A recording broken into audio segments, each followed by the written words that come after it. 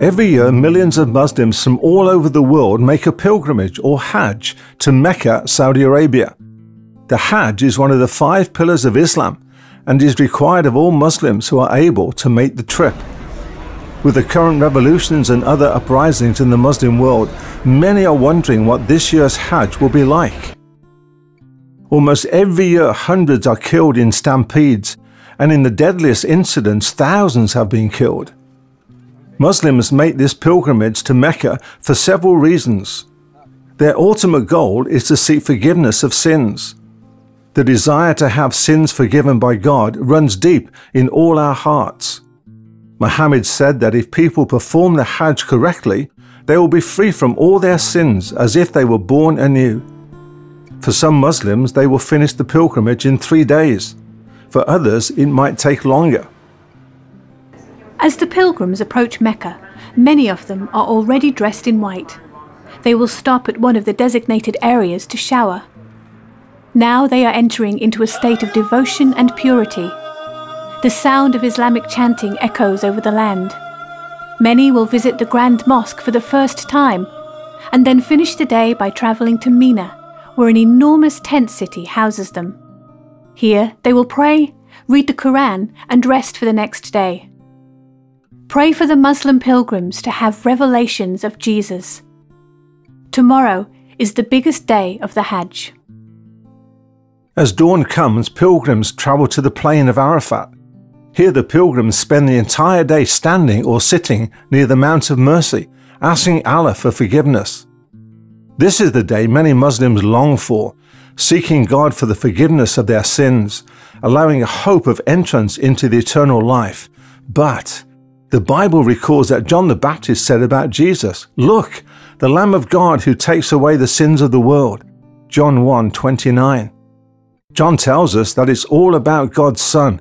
Forgiveness of sins and eternal life is through Jesus. Pray that the pilgrims will acknowledge that only Jesus can make them pure with new hearts that are forgiven of all sins because of His work on the cross. As they leave Mount Arafat, they also start to collect small stones for tomorrow. At sunrise, pilgrims walk to Mina. Here they throw stones at pillars that represent the temptations of Satan. Muslims believe Abraham was tempted by Satan to not sacrifice his son. After casting the stones, most pilgrims slaughter an animal. This is a symbolic act that shows their willingness to part with something that is precious to them, just as Abraham was prepared to sacrifice his son at God's command. For Abraham, God provided a sheep to take his son's place. The Bible says, God loved his son and gave his son, Jesus, so we all might have eternal life.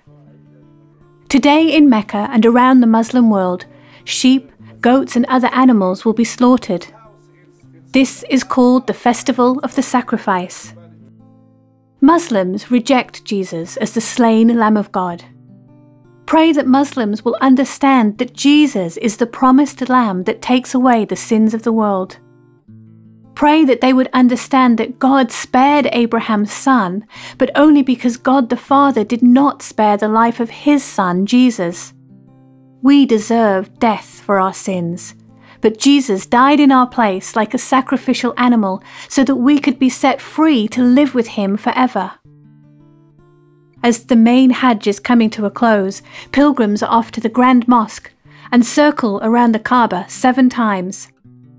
The pilgrims also walk 7 times between 2 small hills near the Grand Mosque. This is done in remembrance of the plight of Abraham's wife Hagar and her son Ishmael, who desperately thirsted for water in the desert before God showed her a well full of water. As Jesus talks with a Samaritan woman, he talks with her about living water. Jesus declares, "I who speak to you am he, the one who has living water." Pray that all Muslims would thirst and find the living water of Jesus. At this website, you can find a 3-day prayer guide to help focus your prayers. Please print it off and pray. May God reveal himself to the followers of Islam, and may they begin the pilgrimage of following Jesus. In John 14 verse 6, Jesus says, "I am the way and the truth and the life. No one comes to the Father except through me." Please continue to pray for Muslims all over the world. Ask that they will come to the Father through Jesus.